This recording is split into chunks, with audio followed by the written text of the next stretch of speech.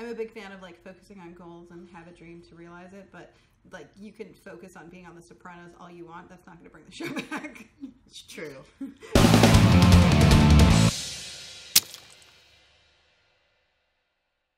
Hey guys, welcome back to Scream Queen Stream. We're your hosts. I'm Jessica Cameron. And I'm Heather Dorff. And this is Solomon.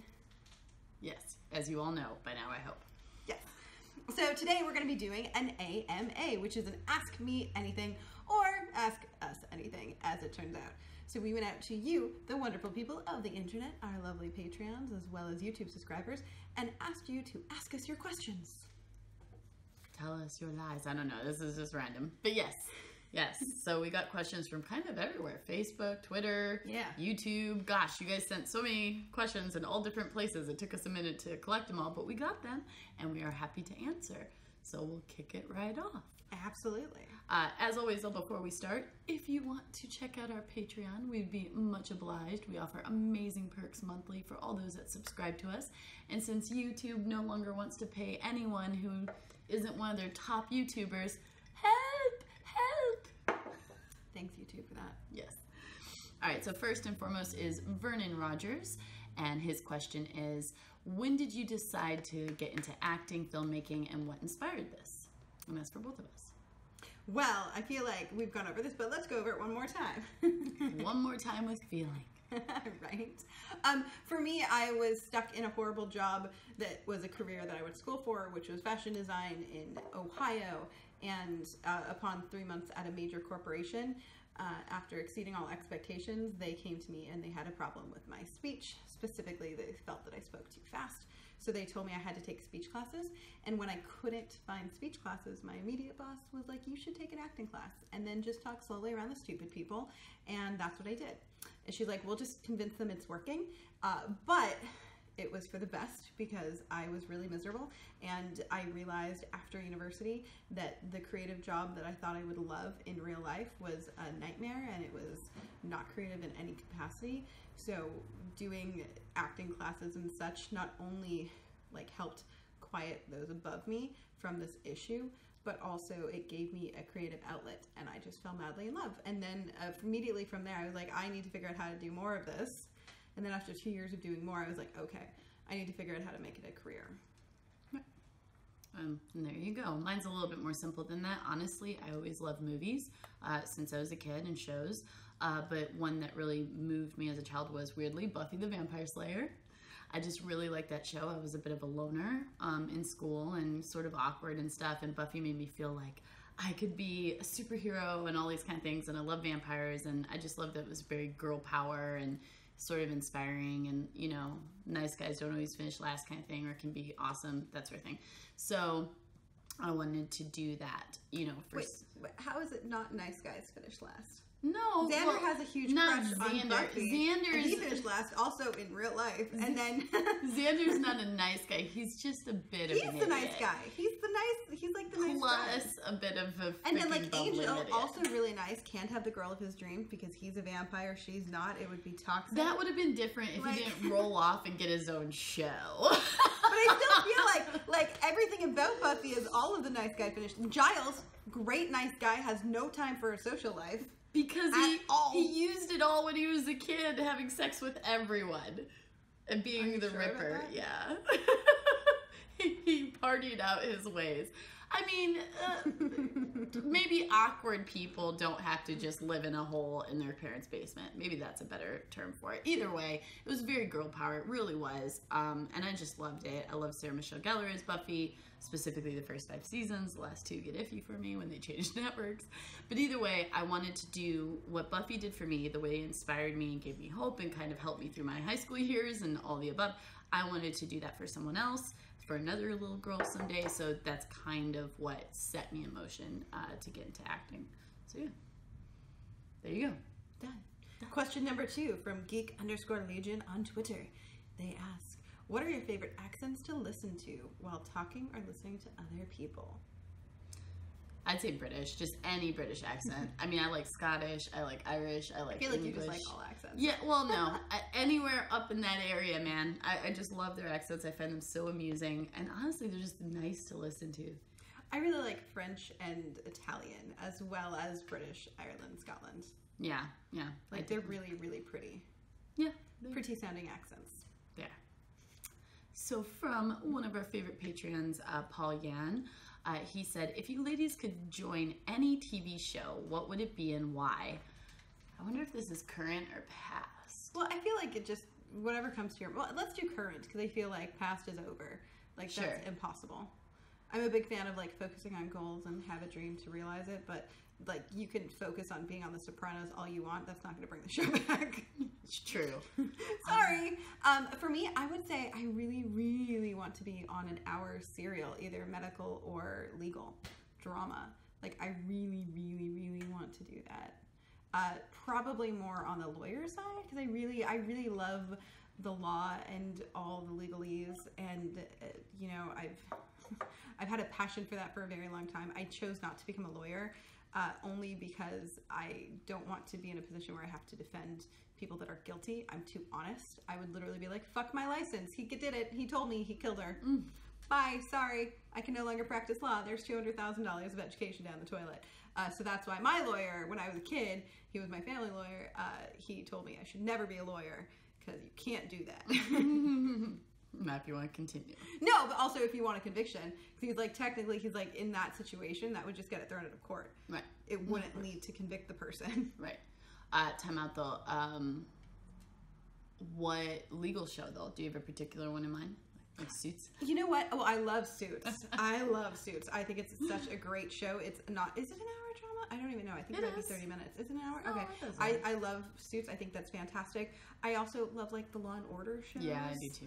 All SVU of them. specific. You know what I mean? Yeah, like, they're really, really strong. I also, across the board, I find those dramas specifically, the legal ones, really do a wonderful job of writing these multifaceted female characters that are kind of everything in real life and very authentic. I feel like they're kind of like the standout. Suits is one that I especially love and is near and dear to my heart, because I just feel like all the women are so different, so varied, but so real and authentic, right. and so not typical Hollywood. Which is why I'm really sad that Meghan Markle got married is marrying the prince, and she's leaving, because that, knock on wood, won't be the downfall of the show, but it probably will, because she's such an integral part. I don't know how they'll carry on without her. I mean, however, though, that does mean there's a female role open. There you I'm go. just saying. I was just thinking that, honestly, when I said Suits. That's why I mentioned it. For me, it would be the show that's upcoming, which is not even out yet, but I know they're in the works of doing. What if it sucks? I would pray that it doesn't, but it's called The Passage, and it's based on a series, an apocalyptic, like, vampire/zombie series that I absolutely love. And I would want to play the character of Alicia, because she's super cool, super strong female character. That would be the ultimate show that I would love to be part of, because seriously, the books are awesome. They're intense, but they're awesome. How about a show that's actually on TV? Yeah, I was going to say Game of Thrones, but I'm not British, so that's never going to happen. Because if you don't know, they only hire British people aside from, what's his face? I can't think of his name right. Peter Dinklage. Aside from him, everyone else is British on that show. And he's just amazing. So. And he is just amazing. He's an exception to the rule for good reasons. Mute it. Okay, so what other shows really... You know what? I really like the show Ozark. Oh yeah, that's great. I really like that show. I think it's fantastic. I understand what it's like to live in the deep country and also deal with a bunch of bad people. People doing nefarious things. So I feel like I really identify with that show, so I could totally be on that show. Sign me up. Okay, so next question. That's your turn. Oh, yes. Billy Bowman asks, who are your celebrity crushes? Oh, man. You're Robert Pattinson. Yeah, no, I mean, yes, but I'm trying to think of, like, who's a bigger one right now. I'm trying to think of, like, who's more prominent. Like, who do I really have a celebrity crush on? You know, I just don't have... You know what? Who it's always been? Who it's been since the beginning of time? And this only comes to mind because my friend and me were talking about this the other day. It's been Jared Leto. Jared Leto since 30 Seconds to Mars, The Kill, Panic Room, Requiem for a Dream, freaking that high school drama that I can't think of the name of right now. But seriously, I have had a crush on Jared Leto since I was a child, and he is still attractive today. So when he isn't like shaving his eyebrows and dyeing his hair lime green and stuff like that. But yeah, it would be Jared Leto as my ultimate forever one. My like pass card that I want like in relationships. Because I actually held his leg. I had to hold him up on a rail at a concert while he sang The Kill over me, hunched over me. I was like, yes! I'm assuming this is before cell phones because I've never seen evidence. No, because I was holding his leg. I mean, I couldn't really, what was I supposed to do, crotch shot? Yes, that's exactly what you do. I'm not kidding. If I had let go of him because he was on such a thin rail, he would have fell into the crowd or backwards off the rail. He jumped off the stage onto the rail. He actually kind of kicked my friend Tina sort of in the face a little bit because he did that. We didn't care. She held onto one leg. She was like, kick me again. She's like, dude, harder, Jared Leto, harder. He kicked her in the boob. That's right, because he like landed on the rail and kind of stepped on her boob. But anyways, me and her held each leg and held him up the entire song. And the only reason why he stayed with us the whole time is because we weren't grabbing at him. We literally were just holding him up. But it was amazing. His face was like right here singing, and I was like, this is amazing. So yeah, Jared Leto. And I have a picture with him actually. So great, you can insert that photo here. There you go. If you can find it. I should. Yeah, I just found it the other day. So. Okay, so I'm going to name two of them. The first one is Jason Lewis, who is from Sex and the City. But also, and more importantly, the crush actually didn't happen. At some point after Sex and the City, he did a small play in Toronto, Ontario, when I was in school, with, ironically enough, Catherine, gosh darn it, Canadian Scream Queen. I'm flipping on her name, either way. She was in that werewolf movie. Really like her. She's super sweet.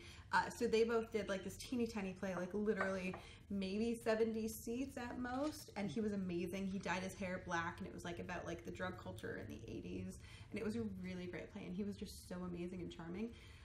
So Jason Lewis for sure. He took some time off acting, so I'm really excited that he got back, because I also think he's just such a wonderful, wonderful talent. And also as a director, I'd like to work with him, quite frankly. And then, hold on, I want to make sure. I always fuck up his name, but Justin Hartley. Who's yeah. Right? Oh, come on. You didn't even know who he was before you went to the thing. I watched him. No, I since did. Arrow. I watched him in Revenge. He was I watched him in Revenge and a bunch of other stuff. And he was always that good-looking guy that was really, really great, that I felt, even now, I feel like his name isn't... People know who he is, and they adore him and his work, but he's still not like a household name. No, he's not. Of course not. You know? But, I mean, he is for anyone who ever watched Smallville, and you guys know what I'm talking about.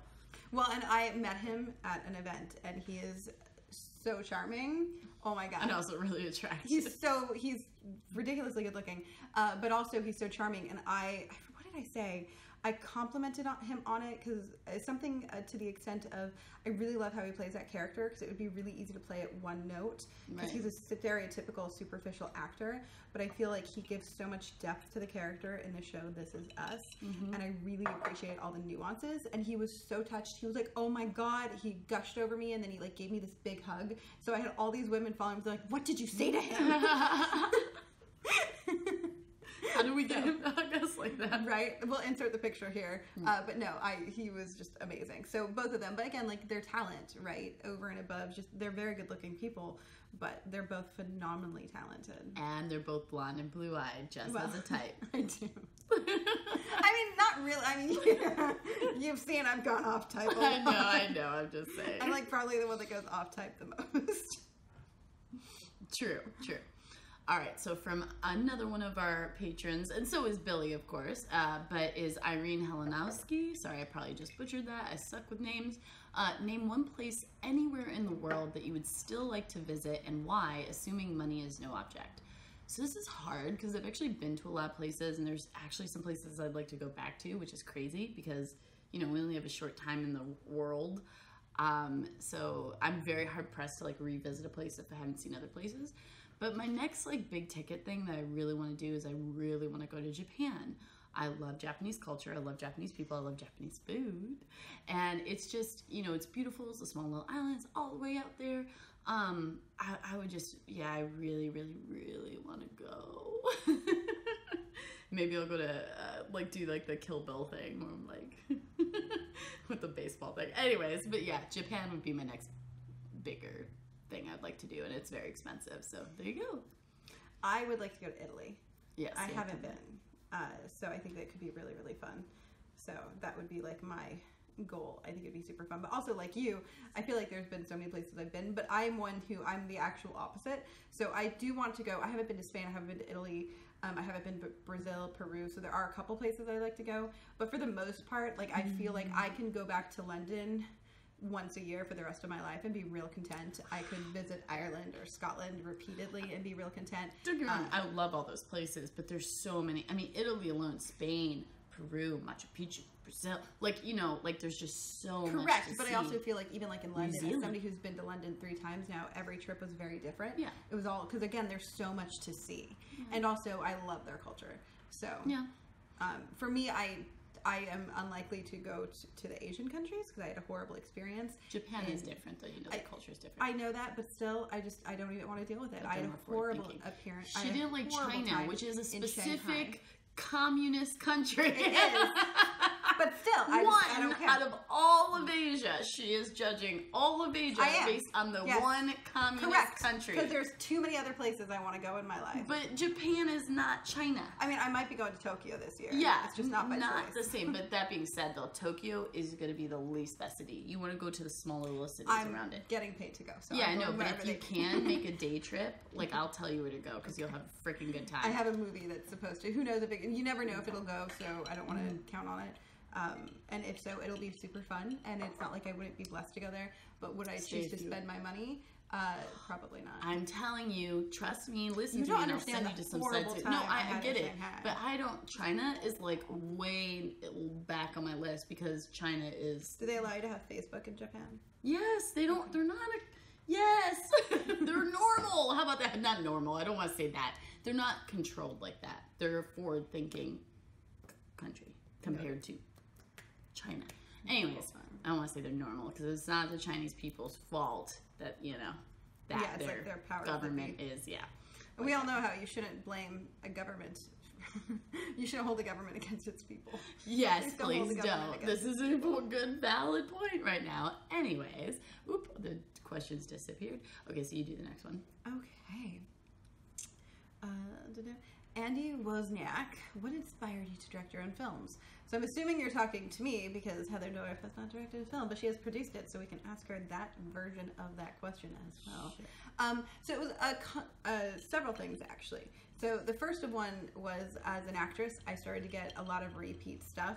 There was one day where I had 4 different scripts from 4 different sets of people from 4 different parts of the world offering me roles, and they were all flat, one-note, stereotypical hot girl running in the woods with a group of 4 good-looking friends in their 20s, and they come across a cannibal family.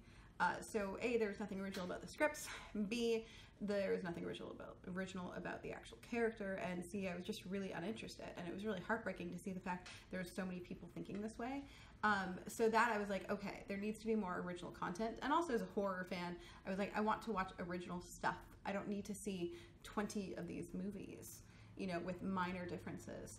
And then I had all these ideas, some of which I've made into films, more which will come, where I just wanted to get them out of my mind and do it. With Truth or Dare, I wasn't supposed to originally direct. We had a short list of 6 directors after we had raised the funding, and unfortunately at the time 3 of the directors couldn't do it because of scheduling, so they would have pushed us back by another year. And we didn't want to do that because we had the money and we had everything in place. And then another 3 wanted to tone down the script. And I really felt, and I still do feel, that one of the best things about independent films and when you raise the budget is that you have a lot more leeway than a studio does. So the fact that these people wanted to tone down the script and make it more normal really kind of broke my heart, because I felt the script was really good as is. And I also felt that the extreme elements in the script were necessary to the story. It wasn't like they were just added or gratuitous, which I'm against. But when they're there for the story and it makes logical sense, I didn't see a point to cut it. So from there, it was actually one of the actresses involved who was like, you should direct it yourself. And then I got approval to do so, and that's how that happened. So there you go. For me, it was What They Say, which I produced, and sort of, I did a little bit of directing in that, but not as much. But the whole idea arose on my first feature film that I'd ever gotten cast for, which was Afraid of Sunrise. I just loved the crew involved, specifically the special effects makeup artists were just amazing, and some of the actors and stuff, and I just loved everyone, and I was like, man, I want to do this again. I want to do this again soon with you, with everyone, you know, involved that I really like. And it was just like, why can't we? You know, I was really new to the scene, but I figured I could make it work, and that's what I did. I just figured it out as I went. It wasn't easy, but we raised the money on Indiegogo and stuff and made a fun little short film with some cool effects, based on a short story I wrote, and it was just a really good time. It was also a really good learning experience. To be honest, I would tell everyone, even every actress and actor, like, hey, do your own short film. Like, do everything involved with that. Be the producer, be the, you know, the line, you be everything in that, because then the casting director, this and that, because then you really get a taste for what it's like, a very small taste, but a taste for what it's like to try and manage that crap. It's hard. And it gives you more of appreciation of the process and a better understanding and that sort of thing. So, yeah, that's what made me do it, though. All right, so the next question is from Jamie Brown, and he says, if either of you could recreate a scene from a classic horror film, any decade, which film scene would it be, and what would you do to make it different? So we kind of started to do this on Scream Queen Stream, and I would like to do more of this. We haven't because they're so labor intensive, but we should start trying to do more of them. I'm really fascinated by taking iconic scenes in horror and flipping the sexes and see how it plays, because I just think it's really interesting to see how, if again we did it with the actual shower scene in Psycho, and we reversed the what's her name? Gosh darn Jamie it. Lee Curtis's mom. Yeah, but I had it. Gosh darn it, my mind's going. Either way, the female role with a male actor, and it's just really fascinating to see how it plays different but the same. It's really interesting. We tried to recreate it identical to the original, as close as we could, obviously, with limited resources. And I think it turned out really, really well. So I really like that idea of sort of like flipping the notions of what we've seen both prior on its head by swapping the sexes out. I think that's really fascinating. For me, it's so hard to pick like one scene. There's so many great moments. I looked at just like, honestly, probably the Halloween franchise, because I think it's so iconic and amazing. There's that wonderful scene in which Michael Myers is wearing a sheet, and he comes in pretending to be the secondary female character's boyfriend, and she assumes it's as such, and she's naked and she's sort of teasing him. And I think that that's a really cool scene. And I really liked how it played out, because we've got like the whole, she's thinking one thing, Michael thinking another thing. It's after a vicious kill, so the audience knows what's going to happen. She's essentially a captured bird, basically, right? Like there's no physical way she can escape, right? He's blocking the exit, but she doesn't know that she should be in fear. And I think that that's really fantastic, and I think that that's really cool. Right. Oh man, I'm like thinking about this in my head, and I just can't think, especially not one that I would change. That's the thing about classic horror films, is they usually do things pretty right. That's why they're classic. So it's hard for me to go, I would change this. Like, what would I change? Aside from what you said, like maybe gender reversal, just to see how that plays out. I mean, that's the only real thing I would change. I mean, if I could choose... Well, I have another one too. I mean, not even a scene, but, and I've talked about this a little bit before, but I would love to see The Shining remade with a female lead who's really strong. So a completely different type of female lead. Right. Shelley Duvall played the character so passive. I'm not sure if it was Kubrick's direction or her own choices, or if it was on the script that way, but she's such a passive, sort of downtrodden female. I think it'd be really interesting to see a very similar male character opposed to a woman that's his equal, as opposed to somebody that sort of appears or seems lesser than, right, and is sort of like just constantly running in fear, rather than making the choice to fight, stand up, and, you know, take him on. Right. There you go. I'm not going to answer this because, like I said, aside from maybe like seeing a lead, like a female lead in Toy Teaser or a female lead in some of these movies, I mean, that's really the only thing I could see changing, if we're going to change anything. Most films are great as is. And by the way, shout out to Jamie Brown. His movie Friends Don't Like Friends is currently available on VOD. You should definitely check it out. It's a really good independent film. We should have said that. We should have been like, we would recreate a scene from Friends Don't Let Friends. There is. It centers around a woman who accidentally kills her boyfriend, and her 3 best friends help her bury his body in the woods. So I feel like we could even just accidentally live that life. Right. Great. So we're going to stop this episode right here, but we got so many great questions from you guys. There's going to be a part 2. That's right. There's a sequel. Why? Because you always have to have a sequel. You do. Or no, maybe not always. No, you shouldn't. But in this case, we will. But anyway. We have a sequel. So if your question wasn't answered here, stay tuned. We're going to have a part 2 available for you this week. All right, guys. See you soon. Thank you to everyone that submitted questions. And don't forget to hit the like button down below and also subscribe and join our Patreon if you want to see extra content because YouTube hates us. I suck at the job of closing, just so you know. She has to do it. Okay, bye! Bye!